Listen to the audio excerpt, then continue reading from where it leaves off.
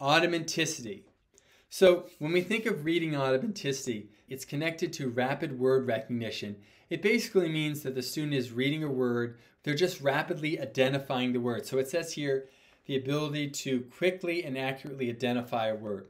So basically they see a word, automaticity, and they read it. Automaticity.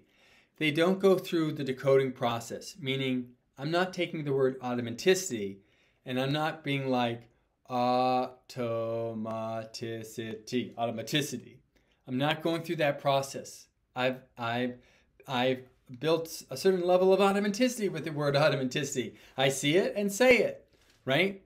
So when we're looking at a student's reading fluency, we want to see that they've acquired a certain level of automaticity with high frequency words.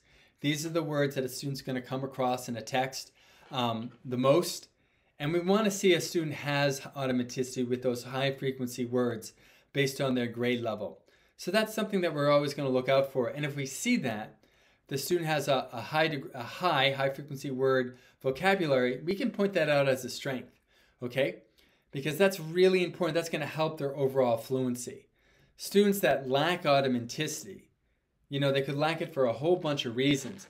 But obviously, if they lack automaticity, that means they're taking a long time to read a text and they're making a lot of mistakes. And a lot of times it's taking too long to identify those words, and that's going to really hold back their fluency. Okay? All right. Automaticity, and when this comes up, automaticity and rapid word recognition, this is almost always connected to a fluency scenario. All right, let's go to the next element of fluency.